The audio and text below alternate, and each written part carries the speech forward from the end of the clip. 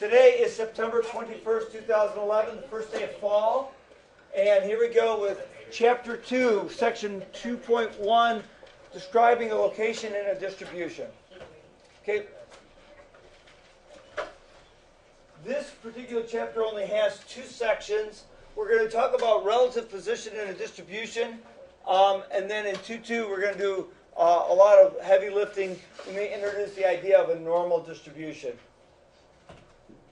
Okay, in this particular section, we're going to be talking about using percentiles to measure your relative position to measure a relative position in a distribution. We're going to talk about interpreting something called the graph of cumulative relative frequency, sometimes called an ogive. We're going to talk about how to take a data point and convert it into what's something called a z-score. We're going to transform that data, and then we'll define and describe density curves. This is another way of looking at a distribution. But let's talk about percentiles first. We've already introduced very, very slightly and without a rigorous definition the idea of a percentile. We talked about the median score.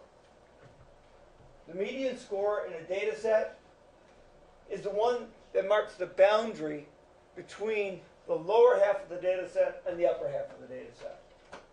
I use that definition quite wildly. But I also slipped in at various times. I called it the 50th percentile.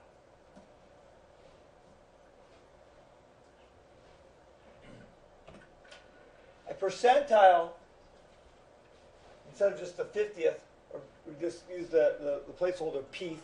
The pth percentile of the distribution is the value with p% of the observations less than it. So when I talked about the 50th percentile, I said, oh, if you're at the median, 50% of the data is below you. If I'm at the pth percentile, p% is below you. I also call the first quartile score the 25th percentile. When I'm at the 25th percentile, 25% of the scores are below me. I called the Q3 score the 75th percentile, because when I'm at the third quartile score, 75% of the scores are below me. So the pth percentile says that p% of the observations are below it. So far, so good? Okay, get this out of the way. All right, so here's a stem plot. Jenny earned an 86 on the test, so she's this 86 right here, and one in bold. How did she perform relative to the rest of the class? Well, one way we can answer that question is good, or well.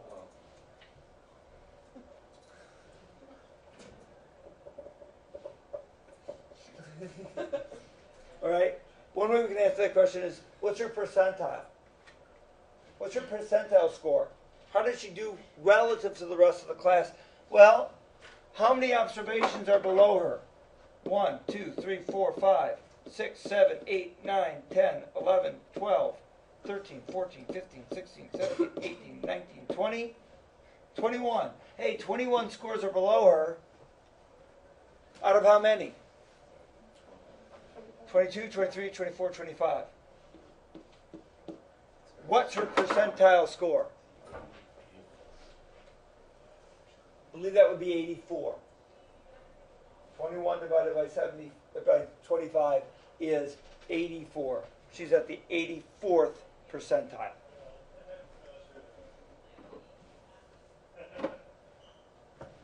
So, 86 is a good grade. But this 84th percentile says that compared to the rest of the class, she did pretty well.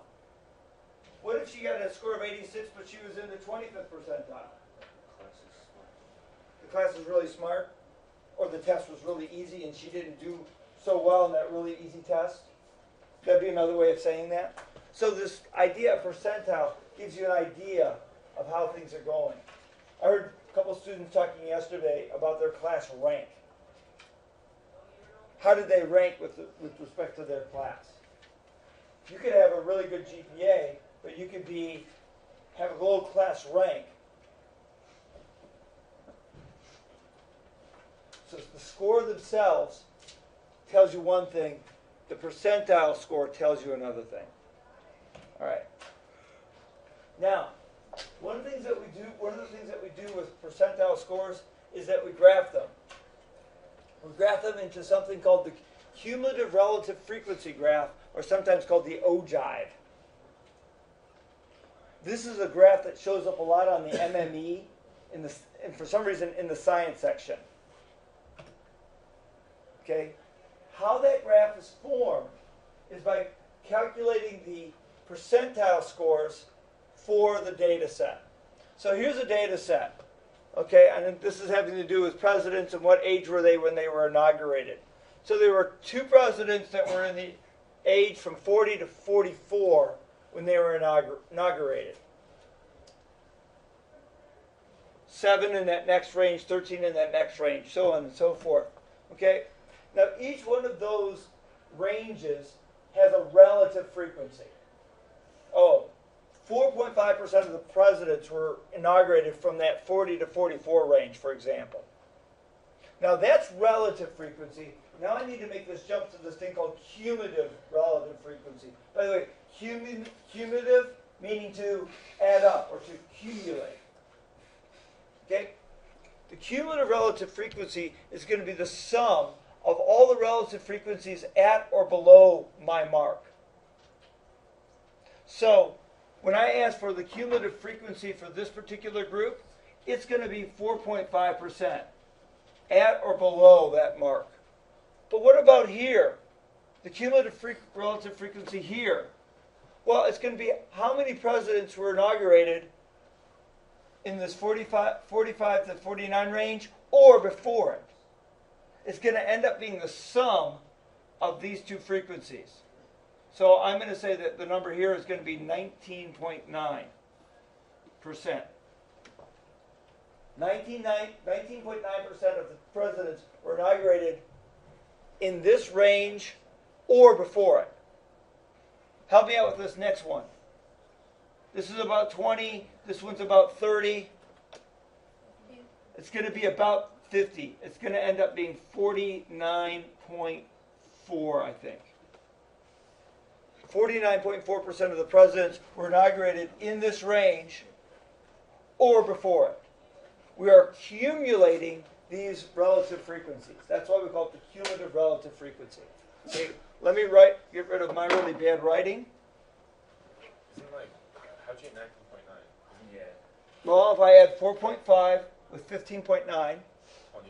I get 20.4. How about I just do this? Clear the drawing, and then we'll go ahead. Where's the cumulative relative frequency? Come on. Come in. I'm going the wrong way?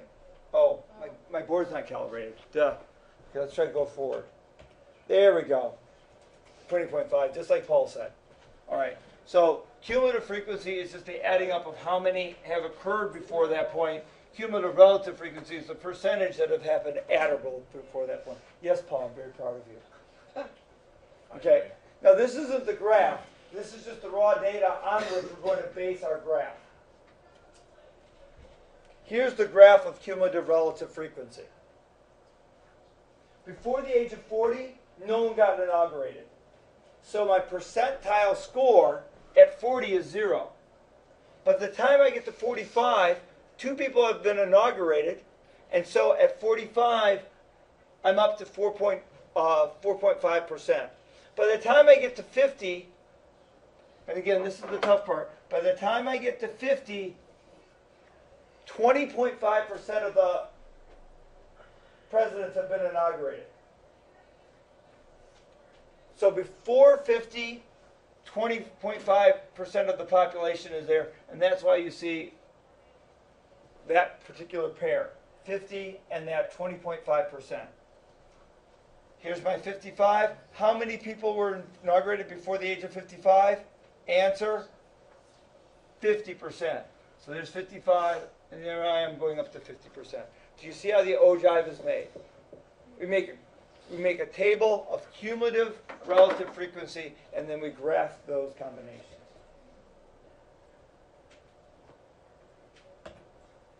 All right? So, Barack Obama, our 44th president, was inaugurated at the age of 47. Is that unusually young? Well, how do we answer those questions about unusually young? Is he in the 3rd percentile? Is he in the 90th percentile? I mean, you're used to seeing those things from the SAT or the ACT, right? Hey, I got my score of 27 on the math portion of the ACT. Is that good or bad? Well, one way you can answer if that's good or bad, you can find out what's your percentile score. Well, to determine whether Barack Obama was young or old when he was inaugurated, how about we look at his percentile score? Now, I don't have a dot at 47, but what I can do is I can go to 47 on my age line. I can go up to my ogive line, and then I can slide over to my cumulative relative frequency axis. And I would guesstimate that his percentile is about 12%. He's in the 12th percentile. Would that make him a relatively young president? I would say so. I would say so. Let me clear the drawing. And you can see them in an animated form doing the same thing that we just did. Oh, 11th percentile. I was wrong.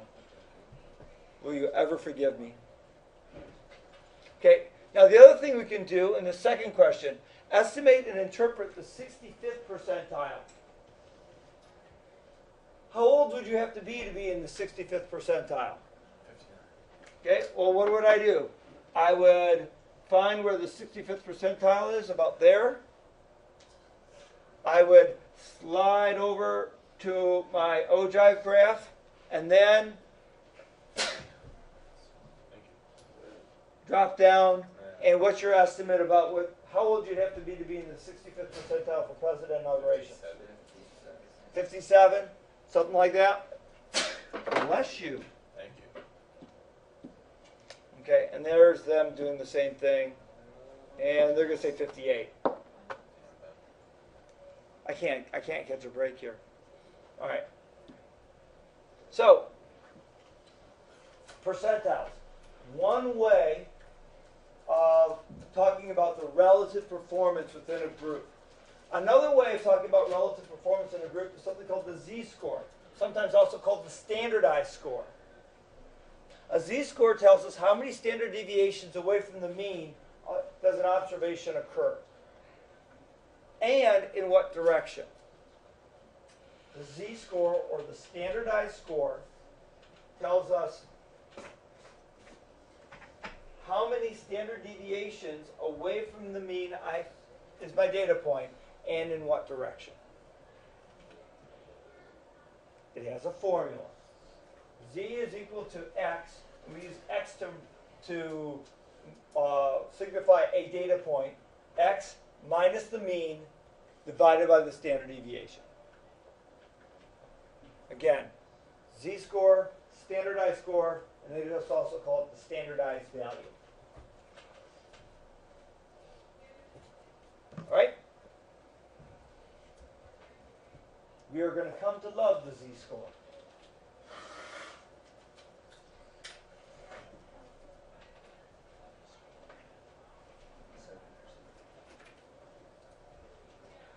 So let's talk about some famous z-scores.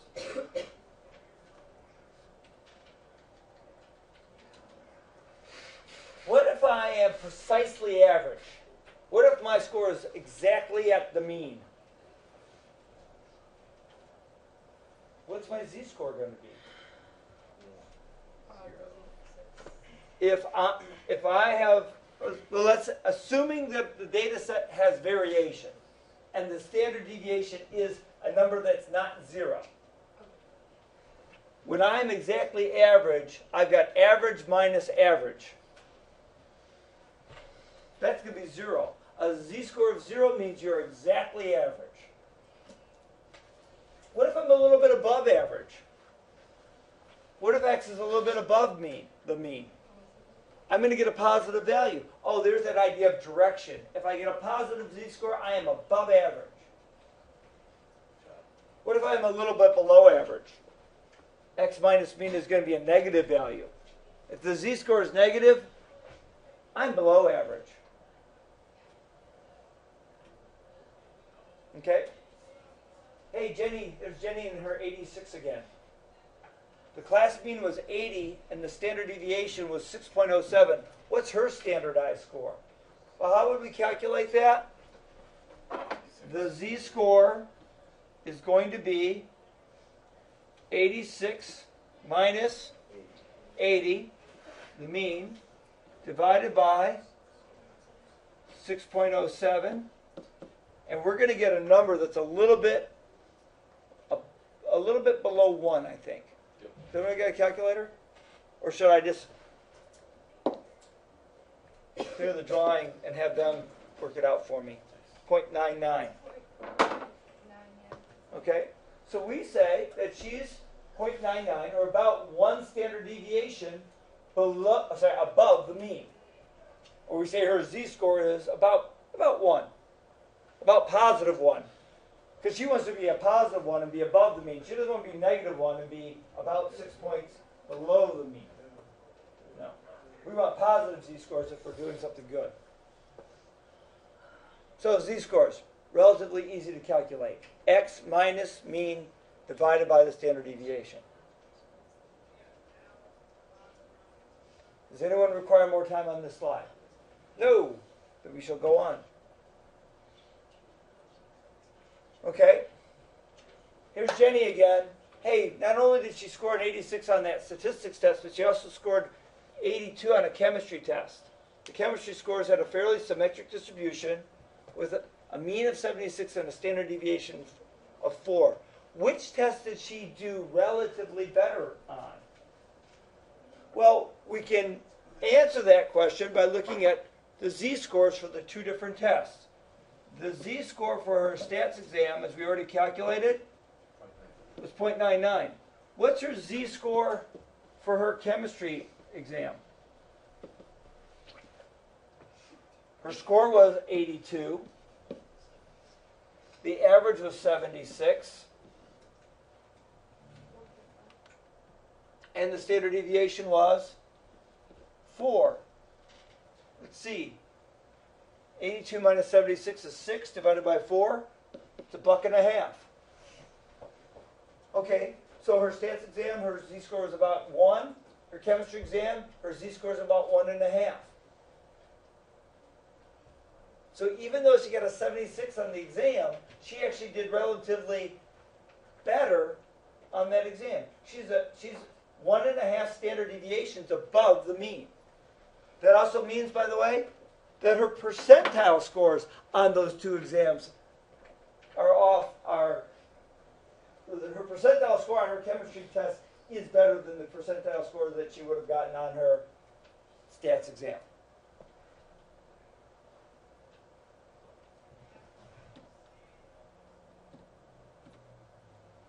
Okay, and there's them doing the same thing, coming up with the same answers this time.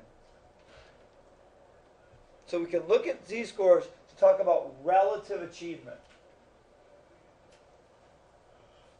Anyone require more time on this slide? Okay. Transforming data. Okay. Now, third topic today. First topic was percentiles and ogives. Second topic was z-scores. Third topic is transforming data. What happens if we have a data set and then we manipulate that data set? Now, first of all, you may ask, why would we ever want to do that? Well, sometimes it happens in the process of changing units. You're doing your experiments, you measured in inches, but then you find out from Mr. Meacham that they don't use inches at Berkeley High School. They use centimeters or meters. Your data is all in inches. You have to transform that data into the new unit. What effect does that have on the mean? What effect does that have on, what effect does that have on measurements of center? What effect does that have on measurements of spread? That's what we're going to talk about here. Hey, you're a bunch of assembly line workers, and you just got your profit sharing checks. How does your salary affect it? The act of giving you each $3,000 for profit sharing has an effect on your salary, has an effect on the measurements of center for your salary and for measurements of spread. That's the kinds of things that we're talking about when we talk about transforming data. All right? If we add or subtract a constant to everything in the data, here's a distribution. Imagine my arms represent some sort of histogram. If I add or subtract the same thing to everything in that data, let's say I add 100, you know what happens to that data? It does this. I'm going to do that again because, one, I looked very foolish doing it, and two, not everyone was watching. Here's my original data set. I add 100 to everything in that data set. Watch what happens.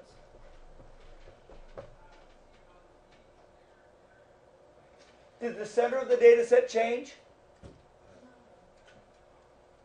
The center was over here, where my shoe is. People in the back can't see my shoe. Okay? I move it over here.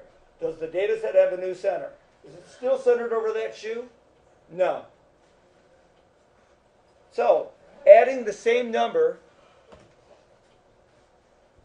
adds that number to the measurement of center.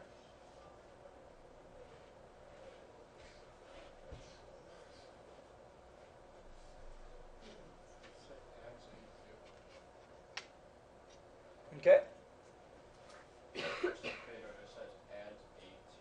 Yeah, A is the amount I added. So A is like a variable. It's a placeholder for a number. I demonstrated moving 100, for example. A was 100 in my example. Okay? Okay? But there's this key word right here. But what happens to the spread? As I transform that data by adding A to everything in the data set, did the spread of my data set change? Not in the least. So while it affects measurements of center, it does not change measurements of spread as measured by standard deviation, IQR, or range. Adding a constant to a data set does not change measurements of spread. Adding a constant to a data set, to every item in a data set, does change measurements of center. Mean, median, Q1, Q3. Well, Q3 is on a measurement center. Location. So, I deemed that there was some unfair question on your test, and I'm resolved to give every one of you 4 points on that last test. It changes the average or the median score of the test, but it doesn't change the spread of the scores in the test. Does anyone require more time here? Okay, hearing none. So, here's an example given in dot plot form.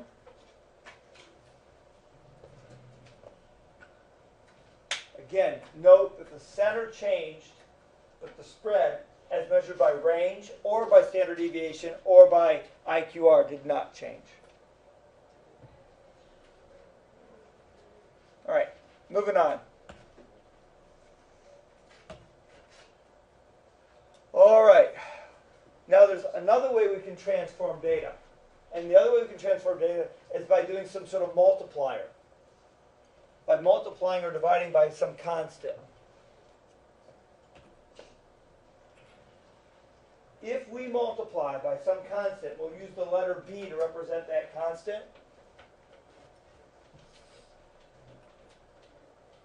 Then the measurements of center also get multiplied by that constant B.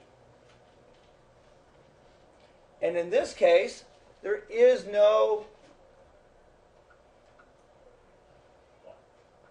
Usually this makes people laugh. That was the lamest laugh. Paul. To make fun of my real life. Ask Mr.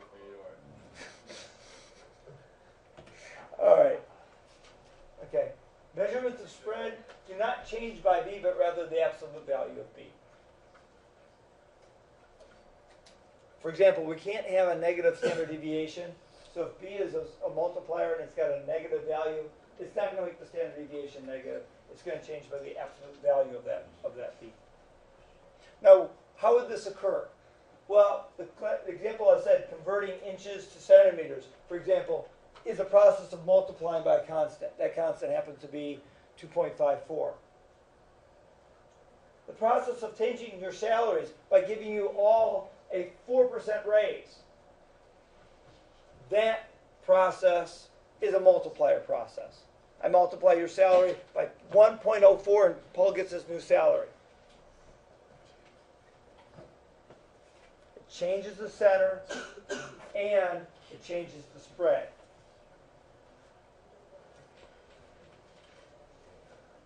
But it doesn't change the shape. The shape of the distribution will remain, if it started out being skew right, it will remain skew right. If it started out being symmetric, it will remain symmetric. Okay? So, there's two dot plots. One of them before the transformation by multiplying by some value B. The one after. Oh, what's the multiplier here? How do I convert, in this case, meters to feet? I imagine I would take the meters and multiply by 3.02, something like that. That's the conversion vector from meters to feet. And what happened? Did the center change? Yes. Did the spread change? Yes. And did the shape change? No. By the way, when I was grading your tests, you may have noticed something, particularly on one of the questions that said, would you compare these two distributions? I wrote this. And then if the discussion of your two distributions, if you mentioned how the centers compared, I put a little check mark next to center. If you mentioned how the shapes were, I put a little check mark on the shapes S. Or if you mentioned something about the spread, I put a check mark. So this is a good way of you telling your score about saying, hey, if I talked about when I compared two distributions, the things that we use to describe distributions: center, spread, shape, outliers. Just a little note. All right. And here is some output about how things change. You'll see that the means changed. The standard deviations changed. All right. Last topic for today, density curves. So we are 4 topics. First topic was percentiles and ogives. Second topic was z-scores. Third topic is transforming by either adding or multiplying. Last topic, density curves. Now, you made histograms. Hooray, histograms. Histograms take your data, put them into little piles, and you create a curve. A density curve is related to a histogram in that they have similar representations. But density curves are idealized so that we can use mathematics and use formulas and things like that to look at the distributions. When we explored quantitative data, we tended to try to make a graph of it in the form of a box plot or a histogram, stem plot. Let's focus again on the stem plot and the histogram. We looked for descriptions of pattern. We looked for our socks. shape, outlier, center, spread. Okay? We use numeric summaries to summarize that data in terms of IQR or standard deviation for spread, mean or median for center. Okay? But we're going to look at this density curve and we're going to say the same thing, but what happens if we got so much data that instead of looking at a histogram, we can look at curves instead? Because mathematicians love curves. And if we get enough data, we can start visualizing the data not as separate, unique bars, but rather on this wonderful, smooth curve that also describes the data. Now, the data usually doesn't actually prescribe exactly to a curve, but usually it's close enough that we can start utilizing some of the other tools of mathematics in order to take advantage of the situation. So, if we can have this wonderful thing happen, that data can be looked at as a curve, we're going to have some new tools for analyzing that curve. Does anyone require more time on this slide? So excited about density curves. Samantha's like, you and you alone. You're not excited about density curves? Okay. You excited? Yeah, Yeah. All right. All right. Wait, so I'm sorry. Did everyone have enough time? Did anyone require more time? All right, density curves. So here's our definition of a density curve. First of all, you know a density curve when you see it because the curve is always at or above the horizontal axis. In the same way that the bars of a histogram are always at or above the horizontal axis. We don't have histogram bars that go into negative territory. The second thing that informs you that a density curve is a density curve, or a curve is a density curve, is that the area underneath the curve is always exactly 1. Now, it says 1, and maybe a better way to describe it, it's always exactly 100%. In other words, it represents the 100% of the data that we're investigating. A bell curve is an example of a density curve, and we're going to discuss it specifically tomorrow. But not all density curves are bell curves. We have many different kinds of curves. Right? The last thing about the density curve, the area under the curve above any particular interval of values is in proportion to the amount of time those values are found in the distribution. Okay, that's really, really, really wordy. But let's see if we can give you an example. So for example, if we had this histogram that's made up of these purple lines, these purple bars. You can see the discrete purple bars.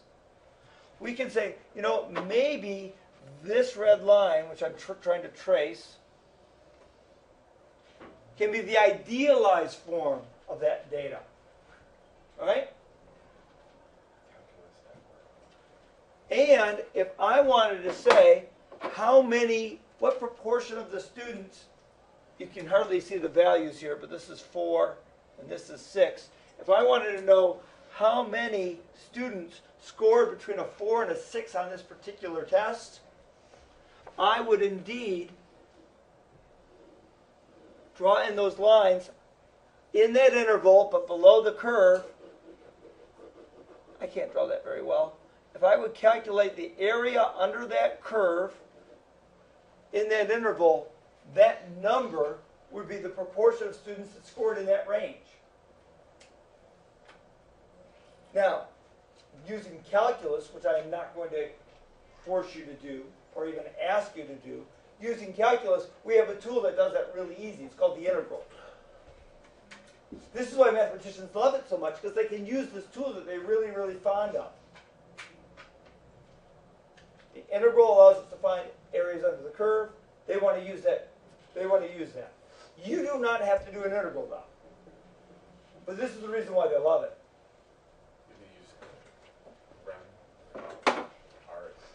We'll talk about it later.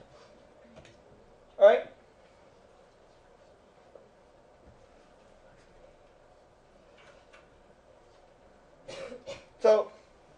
Foxtrot.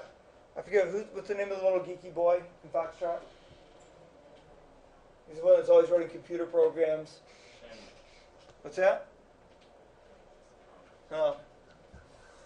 All right. So you can see on his density curve, most of the kids are in the F and D range, and then here he is.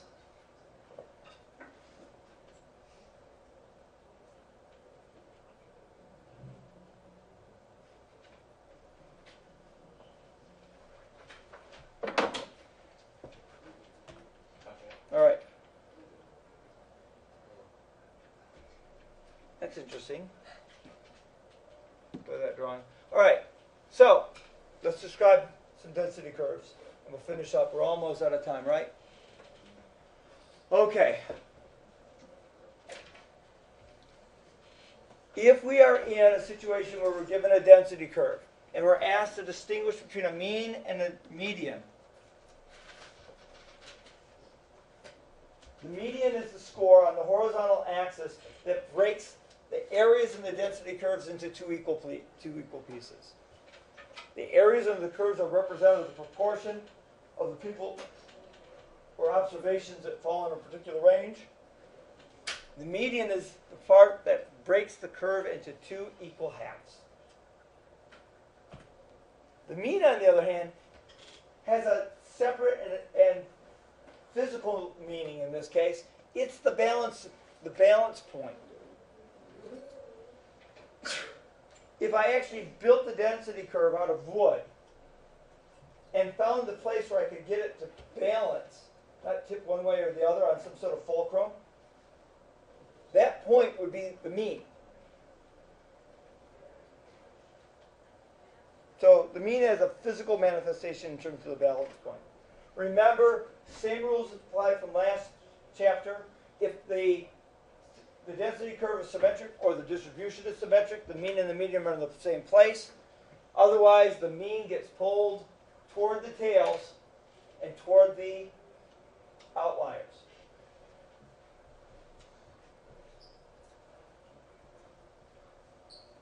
Mean gets pulled toward the tail, toward the outliers, in a non-symmetric distribution. All right. I have less than 2 minutes left. I have only the summary slides to go through at this point. All right. So there's our drawing of that. Symmetric distribution, mean and mean at the same place. In this case, a right skew distribution, the mean is pulled toward the tail. All right. And there's our summary. Relative position using percentile or z-score. Please sit down. Ogive or cumulative relative frequency graph to help decide what percentiles you're on when you don't have the data in front of you. We transform data. It has effects on on centers and spreads, depending on whether you add it or multiply it. And then again, the density curve is an idealized form of a histogram. We use areas under the curve but above intervals to look at proportions of observations that fall in particular areas. All right? You've got the assignment. I would start that assignment tonight, and we'll see you all tomorrow. No, the homework's going to be due on Monday when you take your quiz. You'd be foolish to wait that long, though.